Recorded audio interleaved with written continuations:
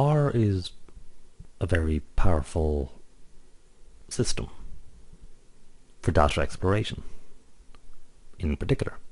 But we want financial data to work with finance. And for that, there's an excellent system package called quantmod.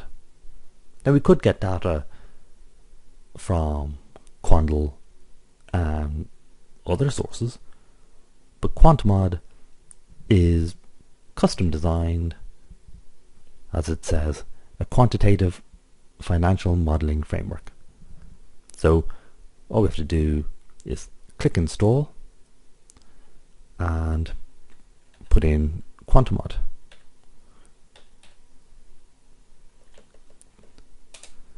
Lowercase q. Now, I've already installed it, so I'm not going to click it there. But if you haven't, do. So once you've installed it, just go library quantmod, and it loads it up into the active system.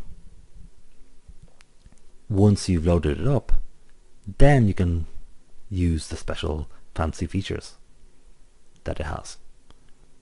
So we can then go get symbols. The hat, GDAX I, that symbol expression comes from Yahoo Finance, because that's the system that this integrates with. So if you're familiar with Yahoo Finance, you know that this means the DAX, the German stock market, or the main index.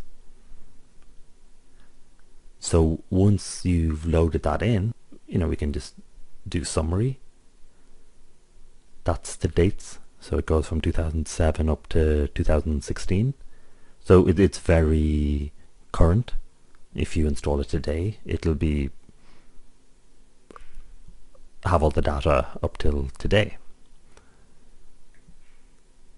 So now, with just a couple of lines, you're able to access all the shares, the indices, and all kinds of information which you can play around with.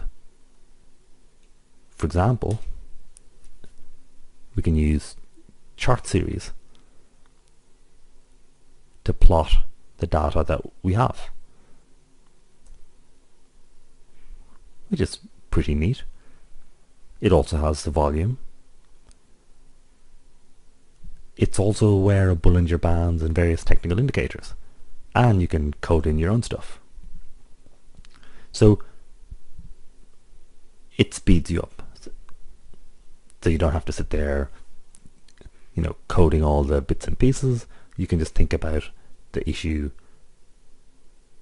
that you're interested in.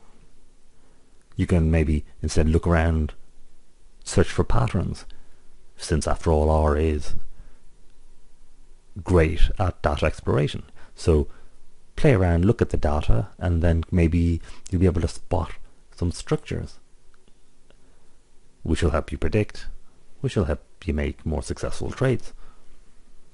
So just wanted to have a quick look, an introduction, so that you're aware of quantmod. We'll be going more into it and playing around with R the next while.